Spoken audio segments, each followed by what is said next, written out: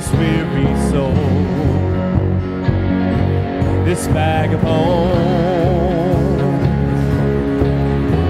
And I tried with all my might, and I just can't win the fight. I'm slowly drifting, a vagabond. And just when I ran out of road, I met a man I didn't know, and he told me that I was not alone.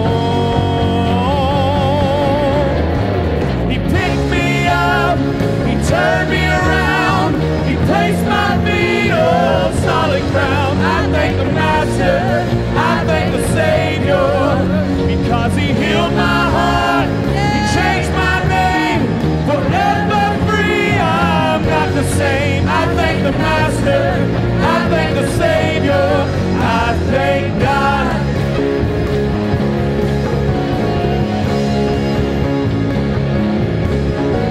I cannot deny what I see.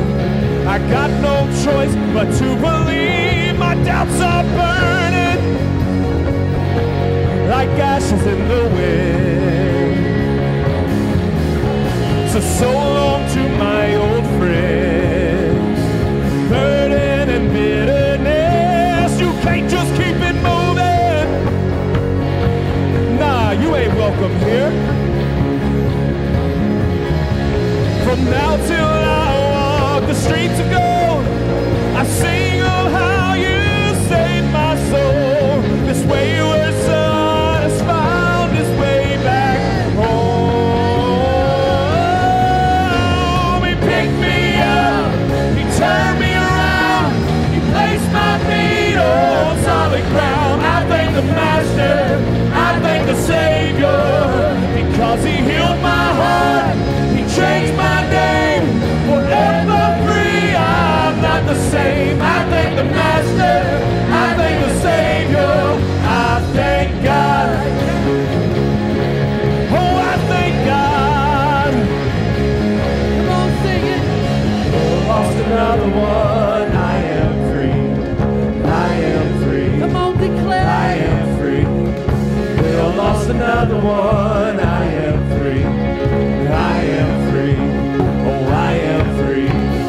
Well, lost another one. I am free. I am free. I am free. Well, lost another one. I am free. Oh, I am free. Come on, I take it am up. free. Well, lost another one. I am free. I am free. I am free. Well, lost another one. I am free. I am free. I am free. Well, lost another one. I am free. I am free. I am free. Well, lost another one. I am free. I am free. I am free. He picked me up. He turned me around. He placed my feet on solid ground. I thank the Master. I thank the Savior, because he healed my heart. He changed my name, forever free. I'm not the same. I thank the Master. I thank the Savior. I thank God.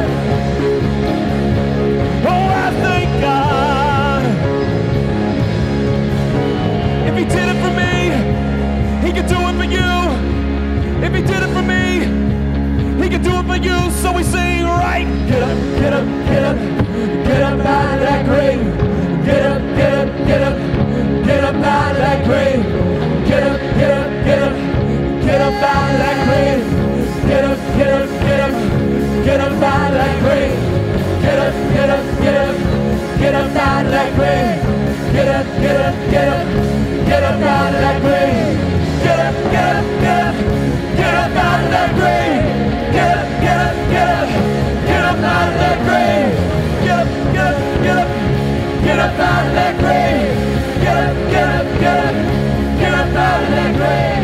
The testimony of Jesus is a spirit of prophecy. Is a spirit of prophecy. Is a spirit of prophecy. That means what he did for another. That means what he did for another, he can do it again. That means what he did for another, he can do it again. That means what he did for another, he can do it again. The testimony of Jesus is a spirit of prophecy. It's a spirit of prophecy. It's a spirit of prophecy. That means what he did for another, he can do it again. That means what he did for another, he can do it again. That means what he did for another, he can do it again.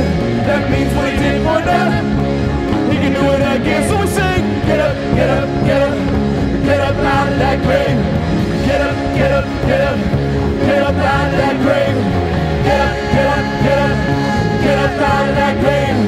Get up, get up, get up, get up out of that grave.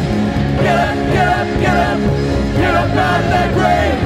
Get up, get up, get up, get up out of that grave. Get up, get up, get up, get up out of that grave.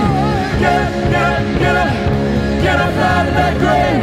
He picked me up, he turned me around, he placed my feet on solid ground. I thank the Master, I thank the Savior, because he healed my heart, he changed my name, forever free. I'm not the same. I thank the Master, I thank the Savior, I thank God. Come on, praise him. Thank you this morning. We thank you, Lord. We thank you, Jesus. Thank you, Lord. Thank you, Lord. Lord, we worship you this morning. Thank you, Jesus. There's a sling in my voice and a stone in my praise, pushing back when the darkest weapons fall. There's a power on my lips, even death can't divide, when the name of our God is lifted high. There is resurrection power when we sing the name of Jesus. Resurrection power when we raise a mighty sound. So come on, let the praise get loud, make that empty grave resound. There is resurrection power in his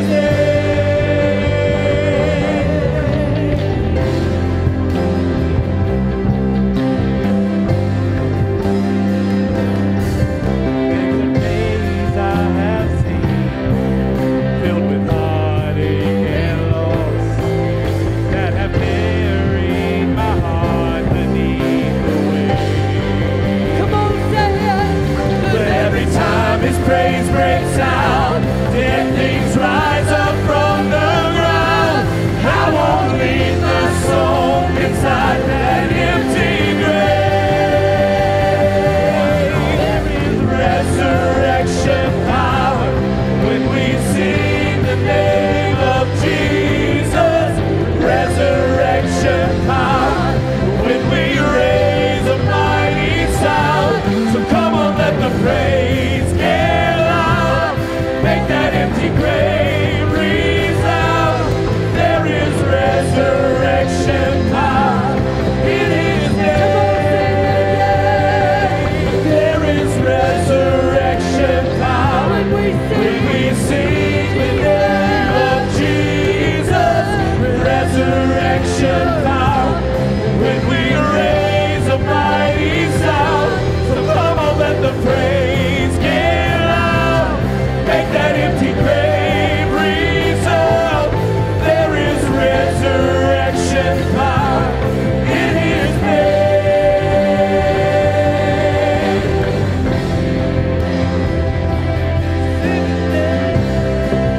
Come on, declare this.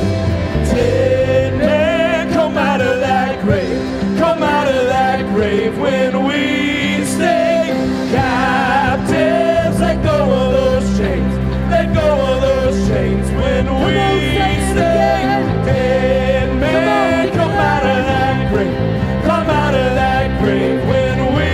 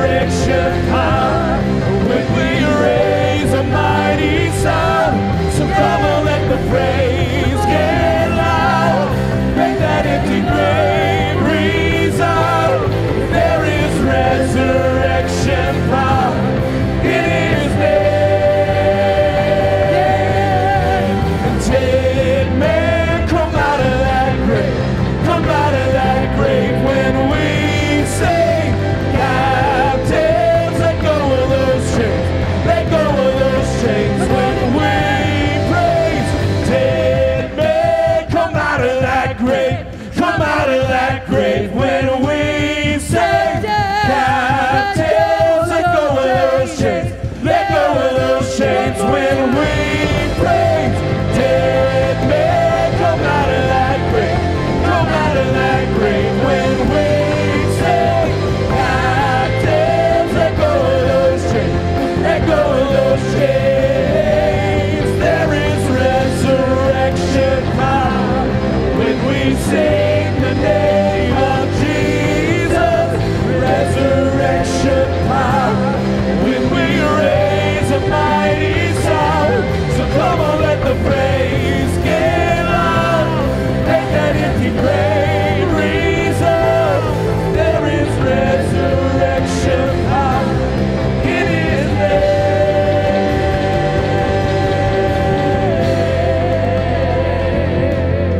Hallelujah. Can we lift up a shout of praise in this place this morning? If you are thankful for God's resurrection power, give Him a shout of praise. He reached into your life and He pulled you out of hell. He pulled you out of darkness so that you can live a life that's everlasting. I don't know about you, but that is enough to praise God about.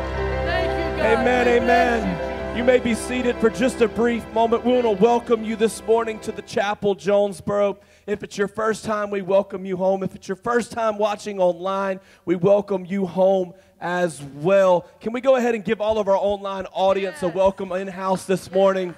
We are so thankful that you're able to tune in that way. Hey, do me a quick favor. If it is your first time online, there's going to be a QR code that pops up on your screen. Scan that at any point. You can go back and rewatch it and scan it. We just want to get a little bit of information about you guys and be able to welcome you to the Chapel, Jonesboro. As we transition into our giving this morning, I want to remind us of all of the ways that you can sow into the Chapel, Jonesboro. If you're watching online, you could do so via Cash App. That's $, the Chapel, Jonesboro. Or you can mail your tithes and offerings to 1565 Commercial Court, Jonesboro, Georgia. If you're in-house, you can use Cash App as way. That seems to be the most popular way to give. Or in just a brief moment, a Connections team member will come around with the bucket so you can give your gift that way. Or at the end of service, we'll have someone at the double doors with a giving kiosk accepting all forms of debit and credit cards. Like we say every single week as you stand on your feet in this place this morning, there is no reason to withhold from God. Amen? There's no reason, because God does not withhold from us. Even when you feel like you don't have, God says, I've already given you everything you need for the moment and the season that you're in.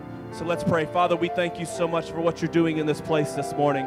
God, Lord, we pray over every giver, every sower, every tithe payer, anybody, God, who is going to plant a seed into your house this morning. We ask, Lord, as they release this morning, you release back into their lives, Lord, everything that they need, more than they could ask, think, or imagine, according to your word and your will. In the name of Jesus, amen.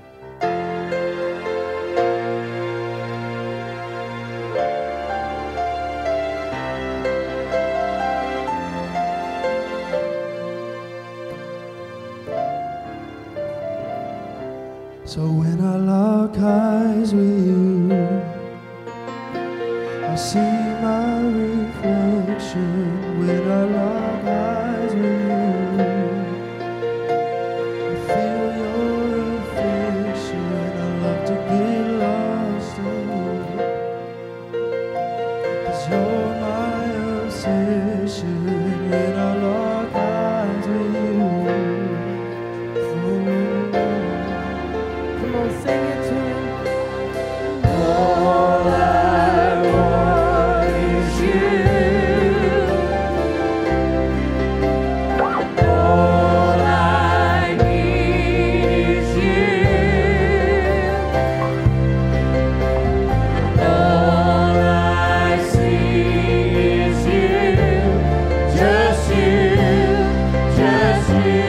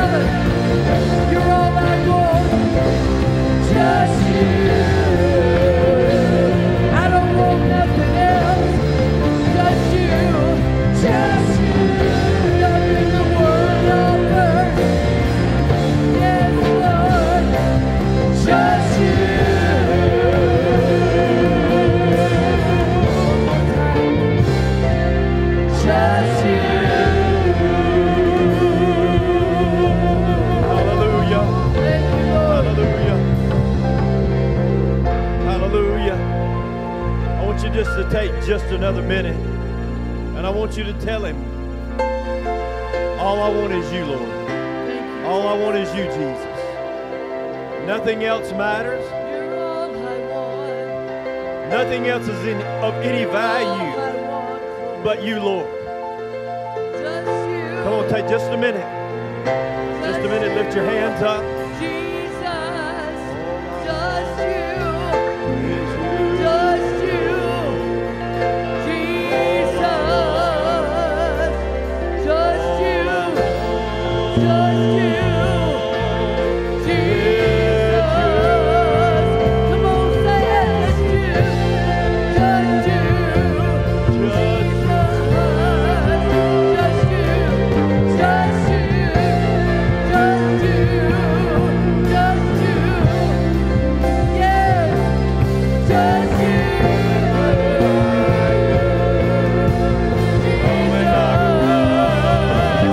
Just you. There's no one like you, Lord. There's no one like you, God. Just you. You're all I want. You're all I need. Just you.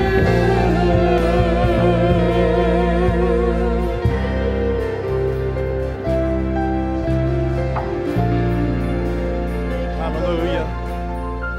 Hallelujah. Thank you, Lord. Thank you, God. Let's go before the Lord in prayer. Father, I thank you this morning, God. Lord, that your presence is in this place. Lord, that the anointing that makes preaching easy is in this house. That, Father, your word says you inhabit the praises of your people. And this morning, we feel your habitation in this house. God, there is a presence of release in the atmosphere. And I thank you for that this morning. Now, Father, I call down every distraction, every agenda, everything that is electronic that is not working correctly, that it begin to work in order this morning. Lord, in our lives today, in our situations, I call down these things. I speak to the devil that his plan has been defeated. And Lord, that you would have your way in this service at this time. In Jesus' name. Look around you, greet someone, tell them I'm glad to see you here this morning.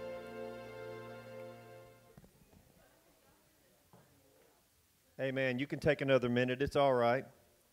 We're in no hurry to get to where we're going today. You know, as I look around this morning, I see a lot of empty seats today. And it prompts me to ask the question, perhaps many are out of town traveling. Perhaps many overate during Thanksgiving. Perhaps there are some shopping this morning. Perhaps there are people that just said, I'm going to take a break. It's been such a long week that I'm going to take a break. But I want to ask you the question today, does God ever take a break? Does Jesus ever sleep? But yet we do. So today I miss those that aren't here, but I thank you for those that are here today because God has given me a word. It's found in Acts chapter 12. Acts chapter 12, I'm going to give it to you one more time. Acts chapter 12, verses 4 through 11. And when you get there, somebody say, make haste. See, because I'm getting there. She said, I'm just flipping through the word. Acts, I don't know what she said. Acts chapter 12, verses 4 through 11. Verse 4 of Acts chapter 12. So when he had arrested him, he put him in prison, delivered him to 4 squads of soldiers to keep him, intending to bring him before the people after the Passover.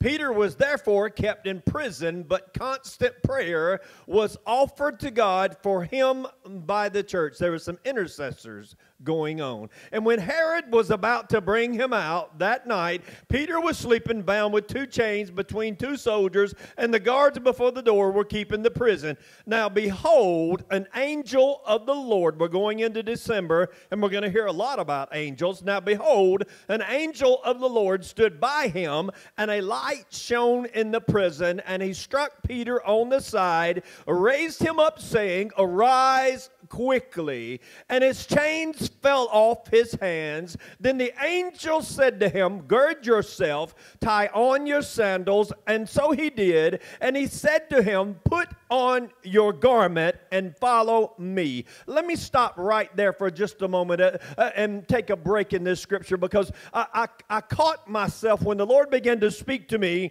that the angel told Peter, put on your garment. You see, your garment is representation as to who you are. You see, so many times we have taken off who we are and put on someone else's garment and tried to walk in someone else's garment. That's just food for thought today. But he said, put on your garment. In other words, Peter, I need you to put on who you are. So he went out and followed him and did not know that what was done by the angel was real, but thought he was seeing a vision. When they were past the first and the second guard posts, they came to the iron gate that led to the city, which opened to them of its own accord, and they went out and went down one street, and immediately the angel departed from him. And when Peter had come to himself, he said, now I know for certain that the Lord has sent his angel and has delivered me from the hand of Herod and from all the expectation of the Jewish people.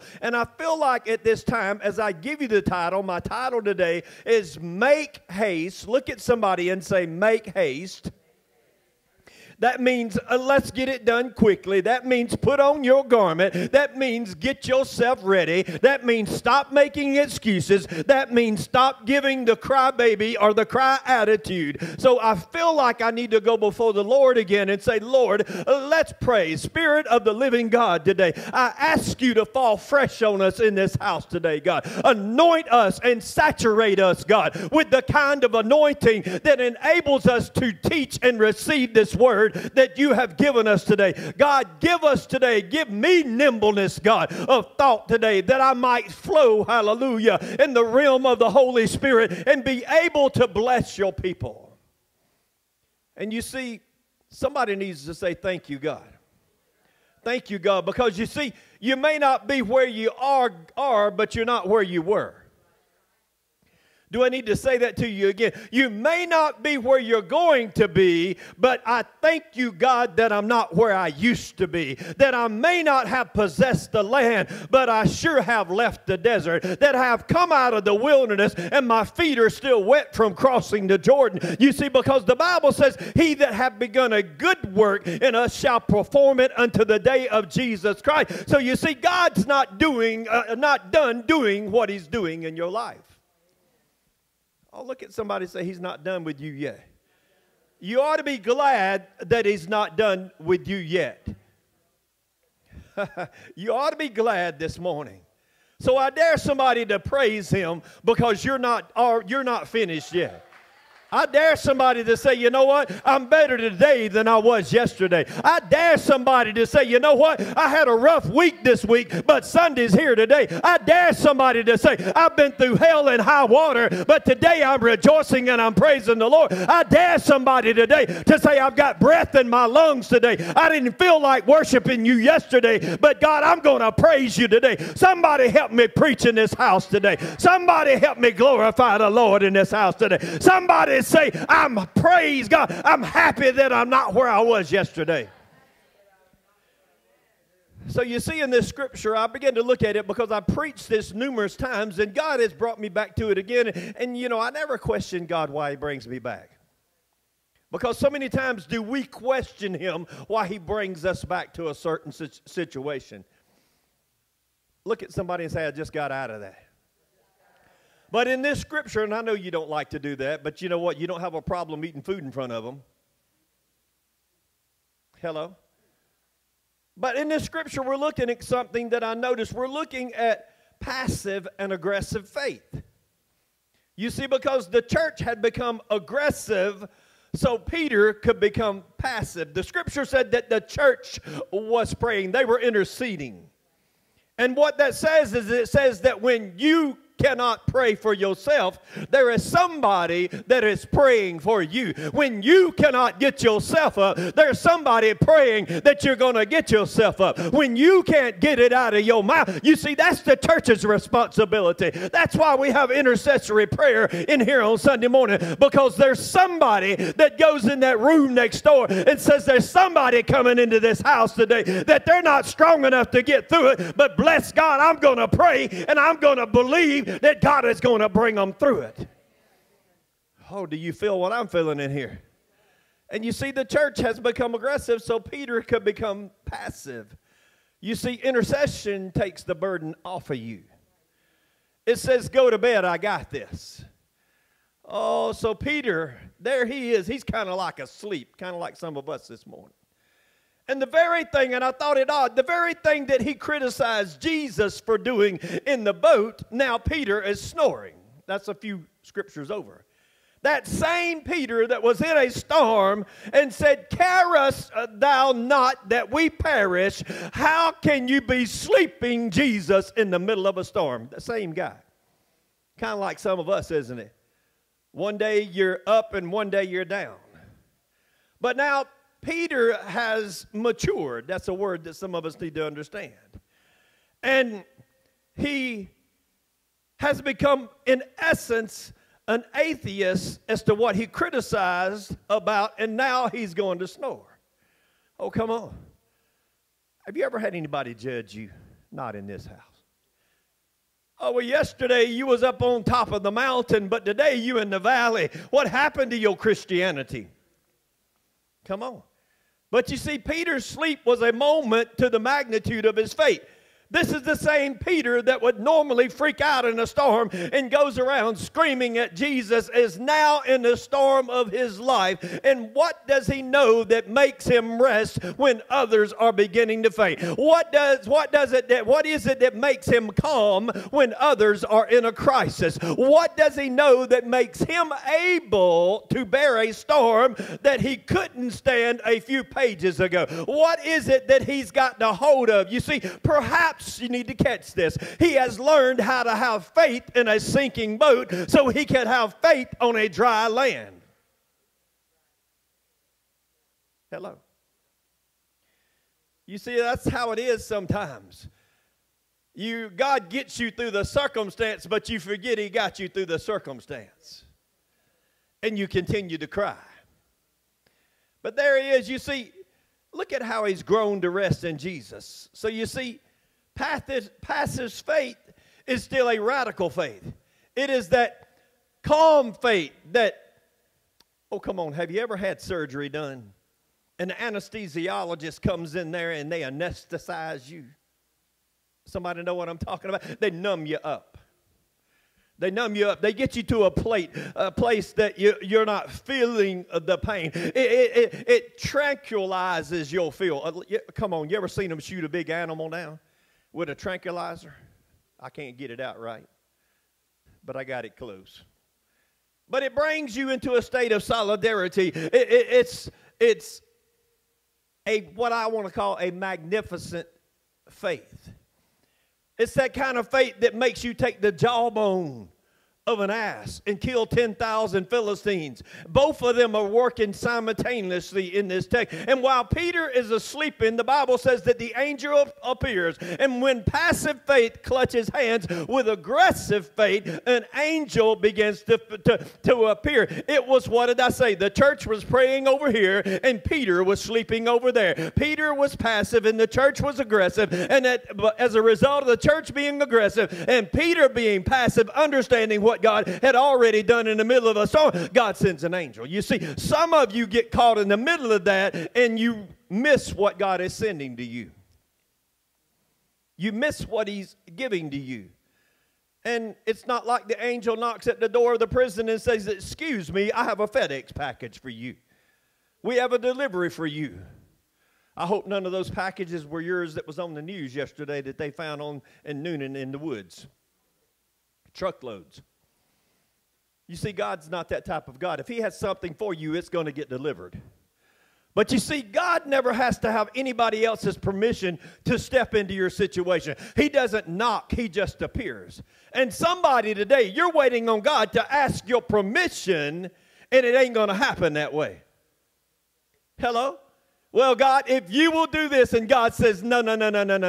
Don't put a demand on me. He said, I need you to release yourself so I can work in your situation. You see, many of us are putting a demand on God when God is saying you're not doing what I told you to do to begin with. Oh, am I preaching today? You see, and all of a sudden there's a light that is standing over Peter. And the angel is kind of rough with Peter. He kind of slapped Peter upside the head and he said, get up, he says. He said, I didn't come for your comfort. I came for your crisis. I'm going to wake you up, but it's not going to be what you think. He said, get up. He said, get up, and he says something crazy for an angel. He says my title today. He says in the King James Version, he says, make haste, Peter, we got to go. So why is the angel in a hurry? He's not scared. You see, the king's business requires haste. Oh, come on, God's not a lazy God. I don't know if you caught that. God is not lackadaisical in anything that he does. God is an on-time God, but you see, it requires our action in order to move what he is already doing in your life. You see, God is trying to do something in your life, and you're laying there waiting on him to pick you up. When God says, when you will make haste, I will change your situation. And you see, if you're looking for God to do it, you can't be lethargic. In other words, well, you know, it's going to happen. Have you ever met anybody like that? Oh, God, you blessed me and you haven't done anything for God to bless you. God's going to bless me. God's blessed you, but what did you do with your blessing? Hello? God's been better to you than you have to him, and what did you do with what he did for you? Oh, well, God, help my marriage. Can I tell you, it makes me sick sometimes when I counsel with a couple and try to help them with their marriage, and their marriage gets back together, and you never see them again until the wife is running around or till the husband is running around, and then they call and they say, PD, can you counsel with me? No, I'm not going to do it anymore. I'm tired of bailing people out that won't bail themselves out. If you're not willing to take the bucket and get down in the center of the boat and dip your own water out, don't ask me to plunge your toilet. Hello? I'm not your wife's husband, and I'm not your... Let me just help you with that. But that's the way we operate with God. That's the way we do God. That's what we expect from God. God's not Santa Claus. You see, you cannot be like, I'm thinking about it, but I'm just not sure yet. I'm working on it. I'm gradually going to come around, and eventually I'm going to come out of this prison, and I'm going to be mighty. God, he says, make haste. You see, church, when you get the grace to get out of something, you got to make haste. When God says it's over, you got to make haste. When God says, I'm bringing you out right now, don't wait on your pocketbook. Don't call your girlfriend. Don't call your boyfriend. Don't ask your sister or your brother what they think about it. Make haste. Look at somebody and say, make haste. Make haste. Many of you know this story, and some of you don't know this story, but prior to the chapel, we served in a ministry that was a great ministry. We pastored a great ministry. Some of you that are here today are a result of that pastoring. But as a result of that, there were many that said, Pastor, it was in essence, we've got your back. We're there with you. We're going to help you. Just carry us along. But one by one, they began to fall on their commitment. And eventually it put Pastor Sabra in a spot that we had lost everything trying to keep the church alive. Everything. Y'all know the story. And so God says it's time to shut the doors. And we shut the doors. And as I shut them doors, some of you remember these words that I said from a pulpit. I want you to go attend a church, and I want you to be a better church member than you were here. That's what I said. And we went and did that. We went and attended a church, and we was the best church member we could be. I wasn't that church's pastor. I didn't walk in there and say, I preach or I do these things. We walked in there and we sat in a seat. We wrote our tithe envelope out. We praised, we worshiped, we got the word, we got fed, and we went home. And we did that for 2 years straight. In between that time, the pastor there recognized that God had sent someone there that had a call on their life. And he began to come and pour and began to, as a sheep that was wounded, he began to pour oil into our lives and onto our spirits and to help us through our situation unbeknownst to us. But there was one morning that I got in the shower and I was bathing and I was cleaning, because you see, my prayer is, God, as I wash the outside, you wash the inside. Lord, reveal to me anything that's not of you that needs to go of you. And no sooner did I get out of the shower and get dried off and get my clothes on, the Holy Ghost spoke to me and he said, get up. I realized the other day what he was saying was make haste. Make haste. He said, get up. And I said, God, I am up. Have you ever had a conversation with God kind of like, you're saying this to me, but I already know? Come on. I am up, God. God says, I told you to get up. And I said, what are you saying, God? God said, it's time for you to step out of what you've been walking into and step back into your call. I have a call on your life, and I have allowed you to take a recess. I have allowed you to become whole. I have allowed healing to come to you. I have sent people around you that have ministered to you. Now it's time for you to get up. And no sooner did I do that and come down those 14 steps that it took to get to the middle part of the house, I walked down and I said, I got to preach this Sunday. I gotta be somewhere this Sunday. Go rent me a pavilion at Fayette over here at the park. Get me someplace. Who are you gonna preach to? I'll preach to the squirrels. I'll preach to the chipmunks. I'll preach to the drunk that passed out in the park. I'll preach to anybody, but get me a place, because God says I gotta make haste. I gotta go. And in negotiation, she said, I'm not doing that. Pastor Saber said, I'm not doing that. You're not going to no pavilion to preach. And the conversation went on for a little bit. And then God spoke again. I'm standing there. Have you ever had God speak to you while you're in the middle of an in-depth conversation? Yeah.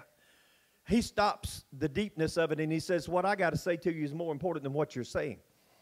And so the next thing you know, God says, call Darren Ford at Ford Stewart. And I said, God, who died? You call me back out of what I'm doing to go do what I'm supposed to do. And now I got to deal with somebody dead. Hello. And God said, no, I've got a plan for you, but you need to call him. And you need to ask him, can you use his sanctuary at the funeral home? And the first thing I thought of was, God, how am I going to get people to come there? They viewed half of their loved ones at that funeral home. How am I going to get them? Some folks didn't come. But I called Darren Ford and he said, I said, can I rent your sanctuary? Can we do? God has spoken. I gave him the whole story. You know, most people would have said, you crazy, man. But I gave it just how God gave it to me. And he said, let me talk to my dad and call you back. And within 30 minutes, he called back. And he says, Dad says, come on. He said, when do you want to do it? That was on a Friday. I said, can we be there Sunday morning? He said, yes. Yes. Yes, you can be there Sunday morning. And I said, how much do we need to pay? He said, Dad said it's not going to be anything. You're not going to pay us anything. You're coming. And so about 7 or 8 of us got there that Sunday morning. We rolled our sound equipment in. We began to preach. And the next thing you know, it started taking off. It would not have taken off had we not made haste. It would not have taken off had I not listened to the Lord. We would not be where we're at today had I not definitely heard the voice of God. And some of you, God has been speaking to you repetitively in your life. And he's telling you to make haste. And you're laying around waiting on the perfect opportunity or the perfect time. But I'm telling you today, God is telling you to make haste today. God says you better come out while you can. You better stop trying to be cute and come out while you can. You got the grace to come out, and you better come out while you can. If you got the grace, you got the grace to be healed. You can come out better now than you've ever before. You better take up your bed and walk today. You better stop sitting there and talking yourself and reasoning yourself and making excuses for your own dysfunction. Well, I wasn't raised that way. My daddy did this. My mother did that. This happened when I was a young... You see, you're riding on the excuse. You're avoiding the answer because of the excuse. And God says, no, you got to make haste today. You see, because when the anointing comes, somebody say that. When the anointing comes, you got to get out. Look at somebody and say, make haste.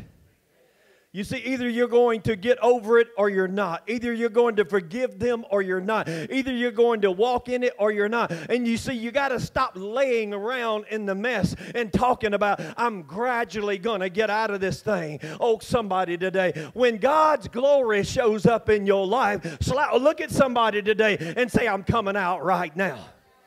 I'm coming out right now. It won't be 6 months. It won't be 6 years. It won't be after the holidays. I'm coming out right now. You see, somebody today, you see the grace to come out right now. Oh, I refuse to be slow when God is working fast. He said, as you see the light, come on somebody this morning, walk therein. The day you hear my voice, God says, harden not your soul or your heart. He says, when I send my angels, don't make them have to drag you out of where you're at. He says, make haste.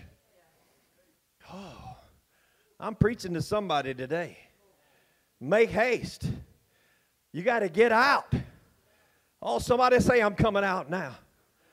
Oh, come on, you better help me this morning. We live in a world that everybody's coming out but the church. Do you hear me this morning? We live in a world that everybody's coming out but the church. I don't think you heard me this morning.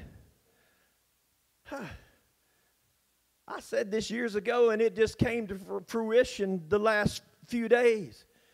The courts no longer respect the pastors anymore. We don't want you. We heard it the other day. If that didn't make you sick, don't nothing make you sick. For a man to stand up there and say, I don't want a black pastor in this courthouse, that is repulsive to the body of Christ. And let me tell you something. It's time for the church to come out. It's time for the church. I need to say it louder in this house today. It's time for the church to come out. We've stayed in the gospel closet too long. We have covered up with the gospel garment too long. God says, I want you to put on the garment of strength. I want you to put on the garment of praise. I want you to put on the garment of authority. I want you to put on the garment of healing. I want you to put on the garment that the King has put for you. Oh, my Lord. Oh, make haste. Make haste. Oh, somebody say, I'm going to do it right now.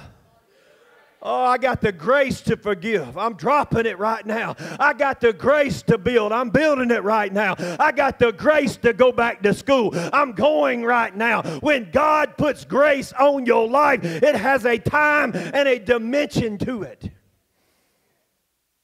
Oh, you can't do it when I'm fixing to. Oh, you can't do it when I'm thinking about it, saying stuff like, well, the devil is... the church has done that long enough. You've used the devil as a liar for your lack too long. Stop giving him credit for an action you're not willing to take. Oh, I'm preaching this morning. I eat too much turkey or something. You see, I want to give you this. No action equals lip service. Oh. And when the angel shows up, you got to make haste. He said, come out now. And the scripture says the chains began to fall off while the guards were asleep. Oh, I thought we were connected. And God says, I will bring you out even... Oh, Oh, this ain't going to feel good. God said, I'll bring you out. Even those closest to you won't even know what I did when I did it. They'll be sleeping on both sides of you, and I will bring you out. God said, don't wait on a witness. Oh, do you hear me this morning? Oh, somebody said, man, did you hear that? Did you hear that? What do you think about that? Do you think I should get married? Do you think I should buy a house? Do you think this? No, God said, when I speak to you, it's going to be to you. And Paul says, I confer not with flesh and blood. You see, some of you are waiting for everybody else to feel what you feel. When you feel what you feel. You see, you got to operate between you and God. And when God says make haste, I don't care who you connected to. Make haste. Oh, somebody this morning.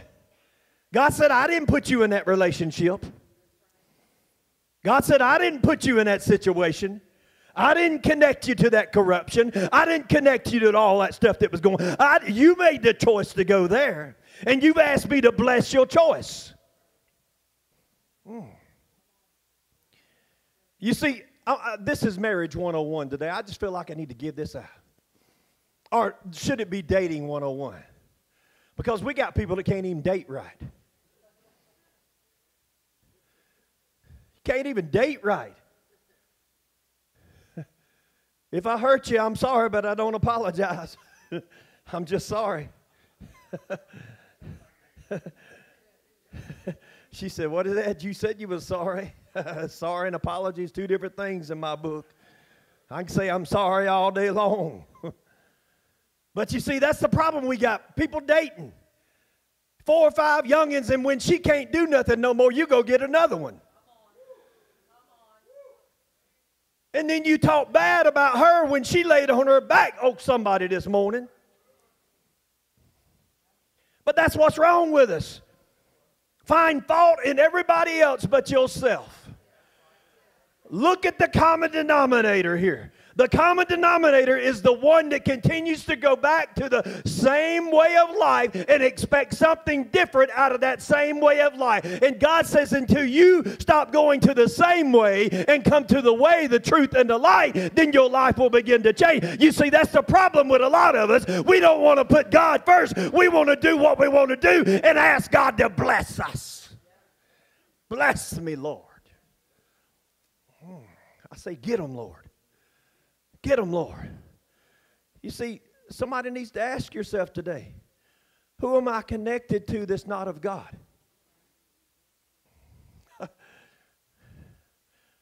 Oh, look beside you. Think about it in your life. Who am I connected to that's not of God? That stung, didn't it? You forced yourself in, and God's not happy with it.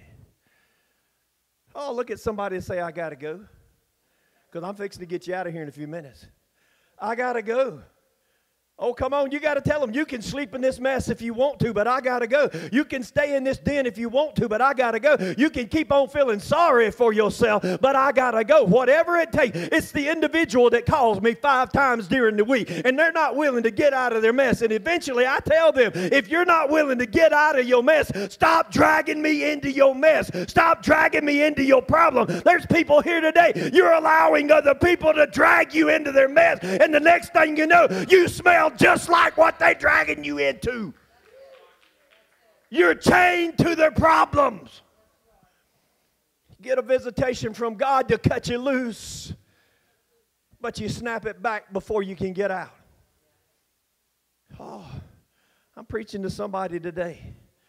Maybe in here, it might be on the live stream. I don't know. Oh, look at somebody say, I got to go. I got to go.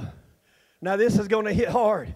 But for the next 30 seconds in this building, I want everybody, every escapee in here to give God some praise right now that you woke up and realized, I gotta go. Oh, come on, 20 seconds in this house. I gotta go. I escaped from that thing. 5 seconds. Open up your mouth. Touch the person. Transfer the anointing from the left to the right. You see, touch somebody and tell them, you can't stay in what you're staying in. You gotta go. You gotta get out of this thing. Touch them this morning. Touch them. Come on. We're in a pandemic, Pastor. No, we're not in a pandemic. We're in a state of mind that says it has to be that way. But God said, I visited you. I pulled you out of this thing. You're depressed because you're hooked to depression.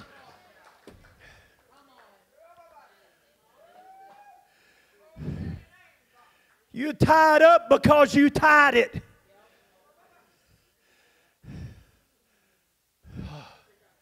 Might have been good some folks wouldn't hear this morning.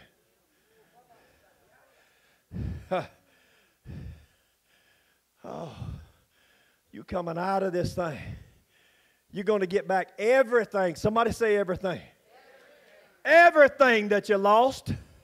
When you disconnect, you've opened yourself up for God to reconnect. Oh. Everything. Look at somebody and say, I'm about to get everything back. Oh, you ain't got enough room for everything you lost. Do you hear what I'm telling you? Everything. Everything. Let me just testify this. Can I testify, baby? Is that all? Can I just give? Yeah, you my baby. Ain't nobody else my baby in this house. Lindsay's my number 2 baby. Because when I got her, I got her. Hallelujah. Do you hear me this morning? But everything, the repo man drug your car out. God gave you 2 that don't have a payment. Do you hear what I'm telling you?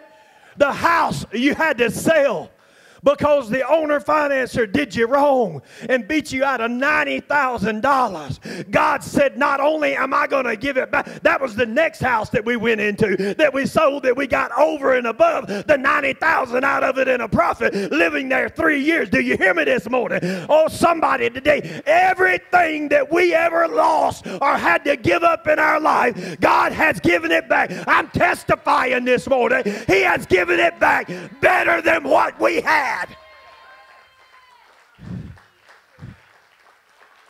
Better. Look at somebody and say, what I had was all right, but what I'm about to get back is better than the all right.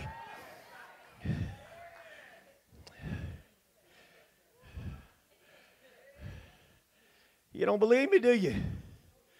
3 o'clock in the morning. That girl was with me. They say till death do we part. No, I say until glory do we part. And then we go up. 3 o'clock in the morning. And we hear tires screeching. And she says, somebody's stealing my car. And I looked out. I said, they ain't stealing it. We was 2 payments behind. We wasn't into 3 yet. You see, Ford Motor Company had a little clause in there. Yeah. They drug that thing all a brand new car. She's still sick down there. They drug that thing up that hill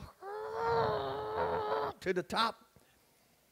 I started to get in it and drive it off the record. But I said, no. Don't fight with the man. Just let him take it. Let him take it. What am I going to drive? She said. What am I going to drive? What am I going to do here? We went and bought a buy here, pay here. Yeah. We made them payments on that thing. We were good to it. And I called one day and I said, you know, I'm not behind, but I need to bring this car back because I can't afford it because I didn't want another wrecker pulling up in the yard. Yeah. So we washed it up, had brand new tires on it. We took it right back to the place, and they begged us, keep it. Don't worry about paying for it. Keep it. It wasn't mine because it wouldn't have been rightfully mine taking it that way because the contract said I was to pay for it. And so we gave it up. It gets better. That Suburban, that Yukon you driving, Pastor Jalen, I went to Buckhead with the trailer and bought that thing with a blowed-up engine in it and brought it home and put an engine in it. And I said, there's your car, baby. I've done that before to her. And she drove that thing. It's a good vehicle. It's so good, he's still riding in it. But God was so good. But God said, I want to see you take care of the worst thing in your life. I want to see. And she washed it once a week. That thing was, she scrubbed that thing. I don't know how it looks now, but yes. God said, I want to see you be a good steward over what I got you. I want to see you take care of what I got you. And yeah, come on somebody this morning. And she washed it, and then we upgraded a little bit. I traded a truck for an Acadia that Bailey and Pastor Lee has got. She's throwing her hands up. She's still riding 2010 model, put an engine in that thing, and she's still riding in it. We've been to Disney. We've been to everywhere in that thing. But during the time before it got to her, my baby scrubbed it and cleaned it. Twice a week she washed that thing. I'm telling you, when we got it, it had Cheetos in the back. It was trash, but it wasn't long. That thing smelled like the glory of God. Do you hear what I'm telling you? And then we went from that to a Suburban that this family over here is riding in now. Do you hear me, somebody? In this house, and it's a good old Suburban, glory to God, but she kept it clean, she kept it washed, she kept it taken care of. But if you look at us now, right now, PD's not riding in an old beat up truck. I have a 2000, what is that thing I got? 11 Silverado. It is paid for. I don't know anything on it. I have clear title to it. She has a, what do you have? 2019 Suburban that is paid for, that no money is owed on it, that nothing is owed on it, and she washes it just like that. We have a home right around the corner. Oh, do you hear me this morning? I want to tell somebody today, stop staying chained in the place that you're chained in when God has something for you. God said to take it off. Take it off. You're only connected because of the choice of the connection. I feel like preaching. Look at somebody say, I'm going to get it back. I'm going to get it back. The angel said, he said, Peter, put your clothes on. Wrap your garments around yourself. Peter, it ain't time to step out yet. Don't get ahead of what I'm trying to tell you. He said, grab your robe. You see, that's some of our problem. We moved before we have picked up everything that God has told us to pick up. You're settling for what you can grab at the time when God says, I need you to stay. I'm preaching this morning to somebody. I need you to stay where I got you at, because there's something that you're leaving behind that is greater than what you're carrying yourself out with. And you see, that's the deal here today. Look at somebody and tell them, I'm going to get all of my stuff back. All of my stuff. Give me my coat. Give me my clothes. Give me my name. Give me my reputation. Give me my joy. Give me my daughter. Give me my son. Give me my house. Give me everything that is mine. When I come out, I'm bringing it all with me. Oh, and all of that was great. But there's something that I noticed in this that I need to give. Peter goes to the gate. They walk down the street. He and the angel. And he said something. Peter said something. Peter said, when I came to myself. When I came to myself. You mean all of that happened and you didn't realize what was going on? You ever had things happen in your life and they happen so quick and you're like, where did that come from? Where did that come from? Oh, a lot of times it's bad, isn't it? And Peter says, I was out before I knew it. Oh, somebody, I was healed before I knew it. I was out of debt before I knew it. I was wealthy before I knew it. I was free before I knew it. I was delivered before I was, oh, somebody this morning, before I knew it. I was praising God before I knew it.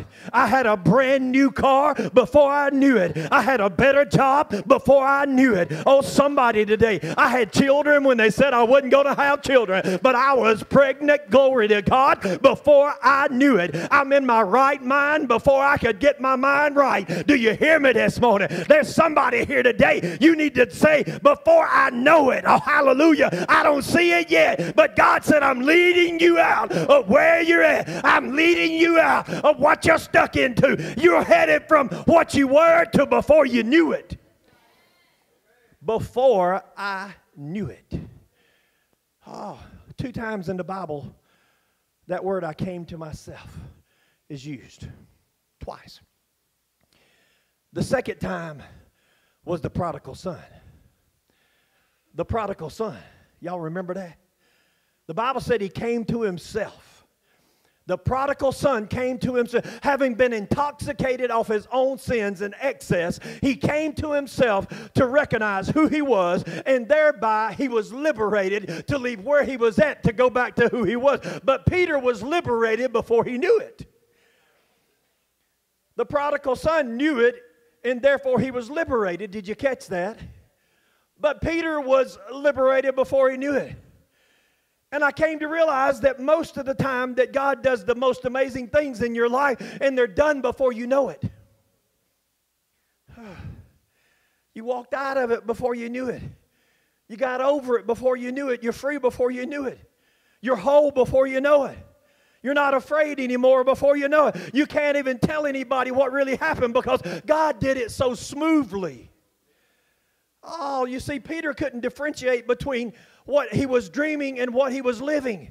He went from dreaming about it to walking in it. And there's some people in this room today, if you give it a moment and you think it about it, you're walking in things that you used to dream about, things that you never could have imagined. I dare you to go back to where you started taking your blessings for granted and go back to the old you who was praying for the new you that you have become today. And I bet you cannot tell me the exact date that it happened.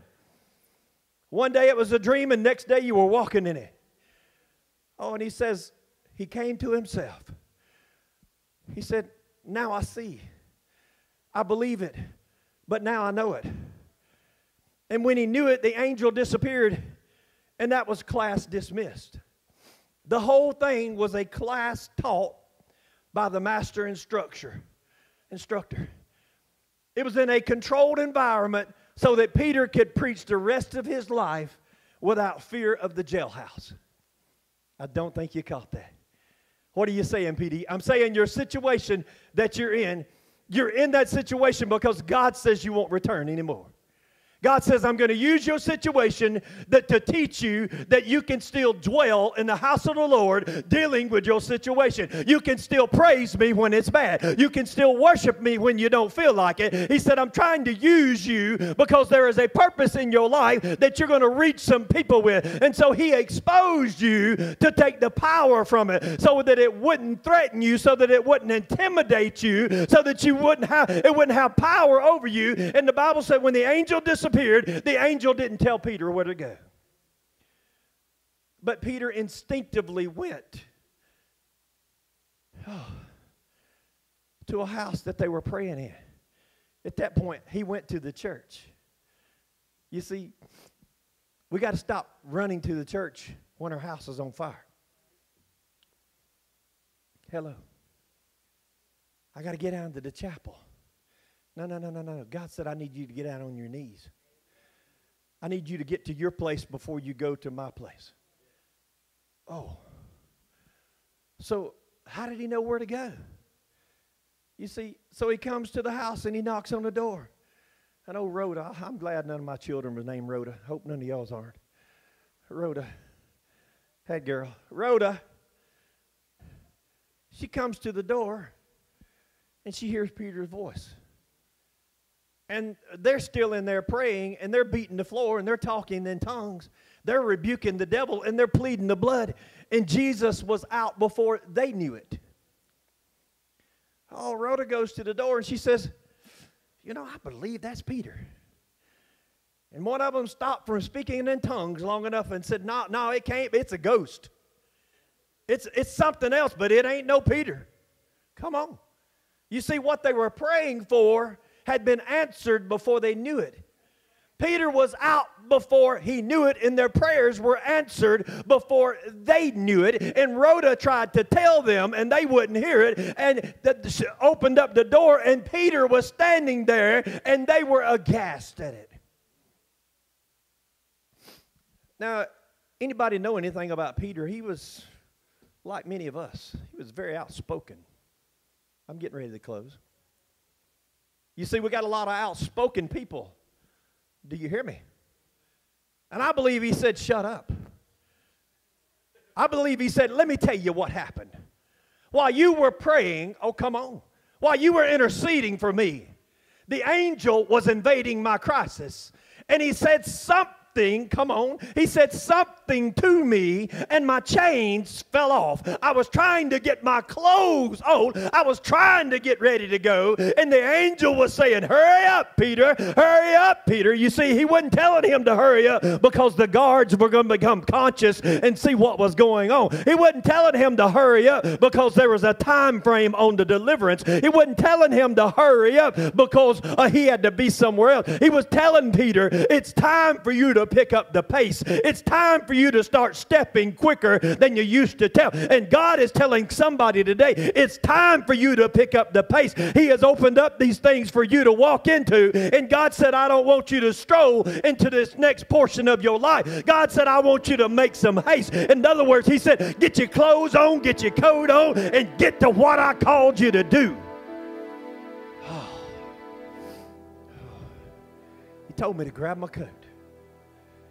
He said I was walking, but they didn't see me. He said I walked right through them and they never saw me. Well, Peter, didn't they try to kill you? No, I didn't have to fight because I was out of there before they knew it. You see, some of you are stopped in your situation and you're fighting your situation. You're fighting it. God says, why are you fighting in something that I'm trying to pull you out? Why? Oh, it's happening. Why are you fighting? Why are you arguing in something that I'm trying to pull you out of? He said, I was out before I knew it. And he said, I was headed to your house before you knew it. He said, that gate at the town, it opened right up. Nobody knew it. Nobody knew it but God. You see, I'm trying to tell you today, as you stand to your feet,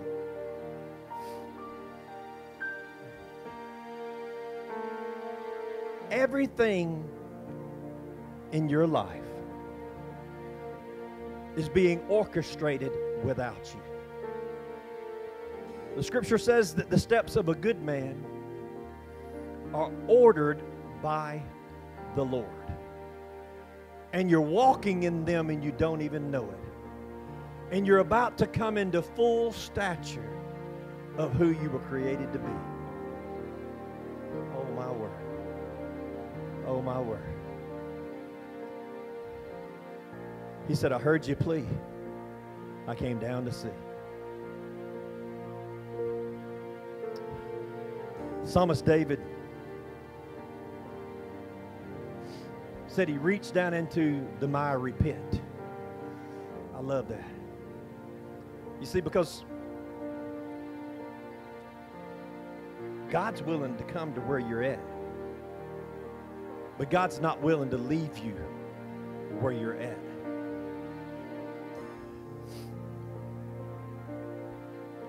You see, there's a thing, and it's called permissive will.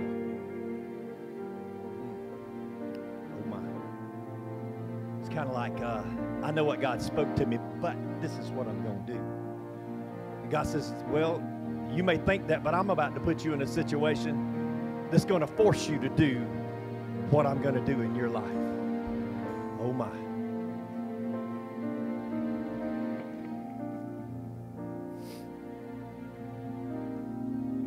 I'll never forget this.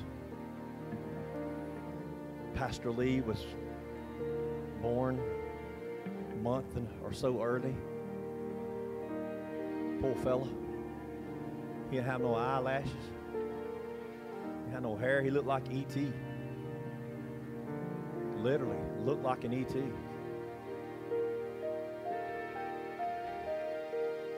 We took him home. And it wasn't just a few days. It was cold. It was coming up on Christmas. He got sick. Called the paramedics and they came out. We ended up taking him at that time to South Fulton Hospital. And we got there, and the first thing they told us is we got to transfer him to Scottish Rite right now. It was snowing. In Georgia, it was snowing. We got to transfer him right now. He may not live. I had a 69 Chevrolet truck. Rust on the bottom, rust in the floor, for sale sign on the passenger side to keep them, Saber and Lindsay, from falling through. And they said, we got to take him right now. Mama, you can ride in an ambulance, but Daddy, you got to figure it out. That old truck, I had pulled it out of the bushes because that was a time in my life that I had lost everything in a prior marriage. I lost it all. Well, let me back it up. I gave it all away because I needed to go. Every bit of it. That's a story for another day. I had a race car that sat on the trailer, and I pulled the engine out of that car, and I put it in that truck. I said, I got to have something to drive. It's either work or race. I got to go to work. Put that old engine in that truck, go back to the hospital. That's what I'm saying. I didn't go home and put it in, but I'm trying to take you back to explain something. The ambulance said, you try to keep up with us, but we're going to go at 75, and we're going to hit 400, and that toll booth, we may lose you. But as soon as you go through, get off the exit at the right and make the next left, and you'll be at the hospital. I said, okay, I got it. We rolled out of that hospital, and they were long gone. And I put that truck on 75, and it wasn't just 5 minutes, G.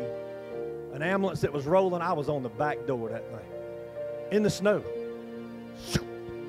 They rolled through the toll booth. There's cars behind me. I had to drop the quarters in, and I caught them before we got to the exit ramp, which was less than 3/4 of a mile. Pulled up in that hospital. I was rolling. I wanted to be there. I had to be there. Got him in there. Started working on him. All these tubes and all of these things, and they didn't give us a lot of hope. We stayed all night long. Slept on the floor, and she slept beside him in a tent-shaped bed.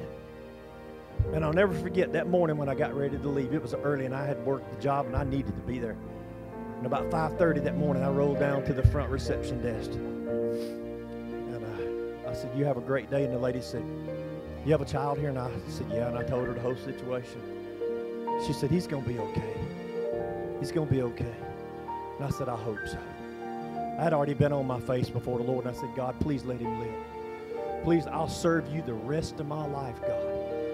I will commit to you, and I will not fall short of that. I'll do whatever it takes. We've all done that. And we've gotten in the middle of the do whatever it takes, and we've dropped off something.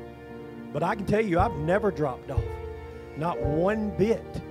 One bit, because no sooner did I get to work. We didn't have insurance. We had nothing. I'd started a new job. I get a phone call, and Saber says, there's a lady come up here, and she's got paperwork and says we're not going to have any bills. We're not going to have to pay anything. I started crying. I worked for Nally Motor Trucks at a truck place. I started crying, and I said, oh, my God. Days went on. He started getting better, and he started getting better. I never faltered. I never faltered. Every Christmas for 4 or 5 years, we were in the hospital with him. And then finally, you see, don't allow what impacts you to keep you in the impact. Because if you do, then you stay stuck where you're at and you fall short on what God's called you to do. And I stuck with it. You see him back there today. Y'all seen him preach. They said he would never run. He would never play sports. He'd never be able to breathe. He'd have asthma. He'd have all these things the rest of his life. All of these things he would have the rest of his life. And I had decided I didn't care what he had. I wanted him to live. I wanted to make sure I kept that commitment. But God has a plan and a purpose for his life. Just like he has a plan and a purpose for your life today. The things you're going through today, the jail cell spiritually that you may feel like you're in, that you're connected and you're bound to, God says, I'm stepping into that. And I'm pulling stuff loose. I'm stepping into that. Don't look at what I loosed off of you. You see, that's our problem. We want to focus on what he took off of us, and it becomes more valuable than what he's wanting you to put on. And God says, no, no, no, no, no, no. Oh, how many times have we said, I wish I had that back? I wish I had that back. There's a reason you don't have that back. Perhaps it's because if you did, it would pull you away from God. Perhaps if you did, you may go further into where you were at than you were ever before. I don't know. But this I do know. God says today, make haste. 2021 is coming to an end. This church, we're in a make haste moment. Our leaders, your leaders will tell you this. We're in a make haste moment, and God has already spoke to us 2 months ago what to do and how to do it and how to do it right. And we have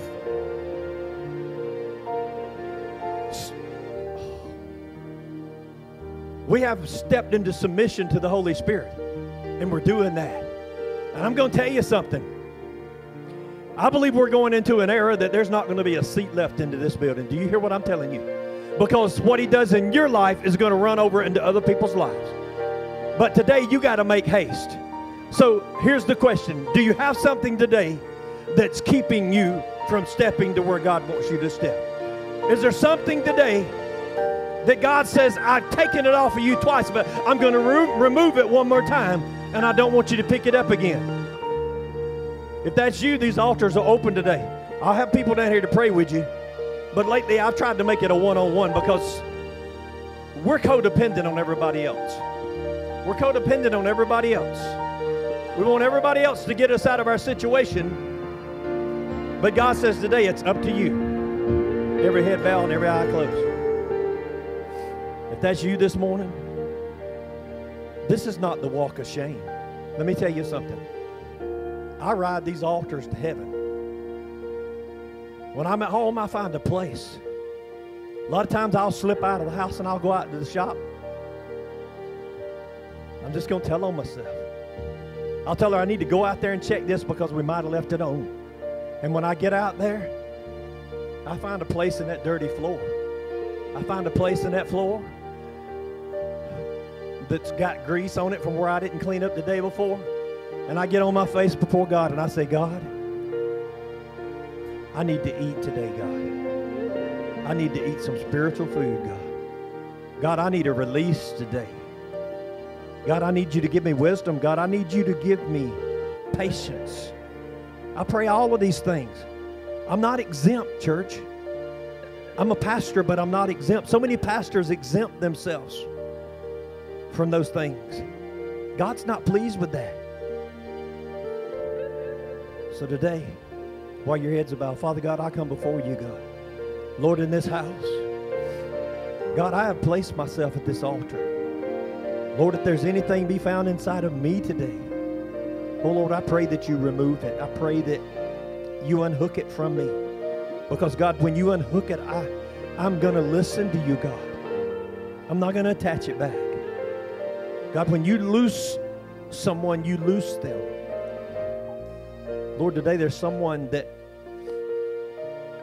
they feel like Lazarus. They feel like that you brought life to them, but they're still wrapped in a lot of stuff. And God, I believe that if they will step out of that tomb, even with the stuff wrapped around them, that just like you did Lazarus and you said grave clothes, loose him, that they will be loosed. God, that means that there has to be obedience. So God, I speak today that the spirit of obedience inhabit this place. Fill this place, God.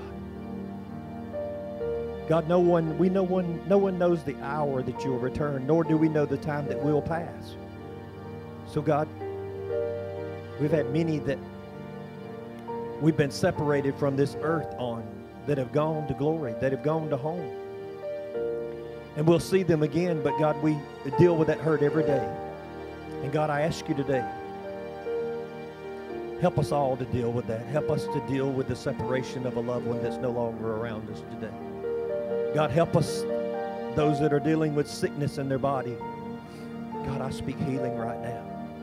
God, I speak a disconnect from the pain and the circumstances that they may carry.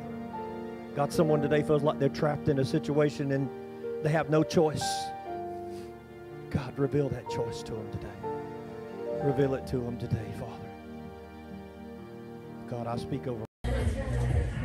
Hey, thank you so much for joining us this morning for our morning worship. We know God impacted your life in a great way. If you enjoyed this service, share this stream to all of your family and friends, and we'll catch you next time here at the Chapel Jonesboro.